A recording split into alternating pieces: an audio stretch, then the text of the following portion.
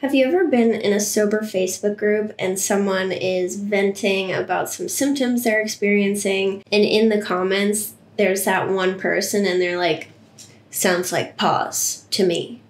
And a lot of people are like, what is PAWS? And then it starts this big thread. And a lot of people don't know what it is. Welcome back to my channel. I'm Jill from the Sober Powered Podcast, and I upload new videos every Tuesday teaching you the science behind your experiences with alcohol and tips for staying sober. And this video is part of a free course that's on my YouTube channel, so this is the first video, so look out for the other three. So maybe you've heard of PAWS, maybe you know exactly what it is, maybe you've never heard of it. In this video, I'm going to explain to you exactly what it is and what it is not. So PAWS stands for Post-Acute Withdrawal Syndrome, and it is something that some people will experience after getting sober from alcohol or stopping antidepressants suddenly. So it can happen with a few different types of drugs. So we think quitting drinking is like the climax of the movie. It's like the end of the story, and now things are going to be good. But quitting drinking is actually just the beginning.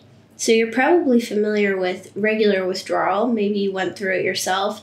And that's that first week or two after you stop drinking where you feel awful, you have trouble sleeping, and then slowly those symptoms go away. And the reason that that happens is because your brain and your body are so used to having a bunch of alcohol around all the time, and then all of a sudden it stops. And your body is shocked and it has to learn how to survive basically without alcohol. So when you drink heavily, really regularly, your brain begins to learn that alcohol will always be there, and it starts to rely on alcohol to function correctly. So your brain chemistry adapts to the presence of alcohol, and it's almost like alcohol belongs there in your brain. That's what your brain starts to believe. And then when you suddenly remove alcohol with no warning, your brain doesn't remember how to function without it. So that's the main withdrawal stage when you feel really horrible. But 2 weeks isn't enough time to heal from the damage of multiple years of heavy drinking and treating your body like crap. And that's where post-acute withdrawal, or PAWS, comes in. So you can think of PAWS as like the long-term healing of your brain. So it's your brain learning to function correctly and balance its own brain chemistry without alcohol being around. So for example, we use alcohol to relax and unwind after a long day. Your brain has to learn how to calm itself down naturally without alcohol. So this healing process takes time. And in one of my podcast episodes, episode 26, I explain in great detail about how the brain recovers in sobriety, but it's not something that happens in 1 to 2 weeks. So it's estimated that up to 75% of people who are sober from alcohol will experience some form of PAWS symptoms. So you may have heard that person on Facebook who tells you like PAWS is constant suffering for a year or up to 2 years, and that is not the case.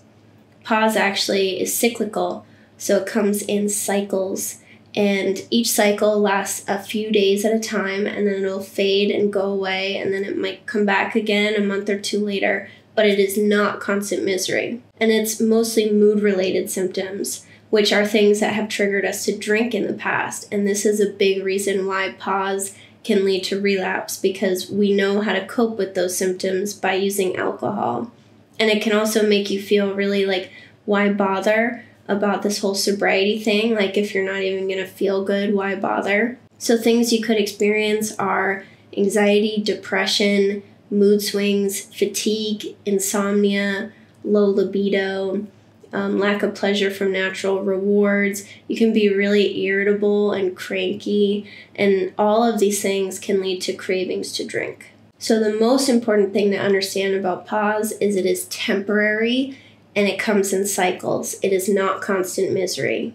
And if you experience it and you're feeling disheartened and uncomfortable, just remember this is your brain healing. This is your brain learning how to operate on its own again without alcohol being there for instant gratification, and that healing process takes time.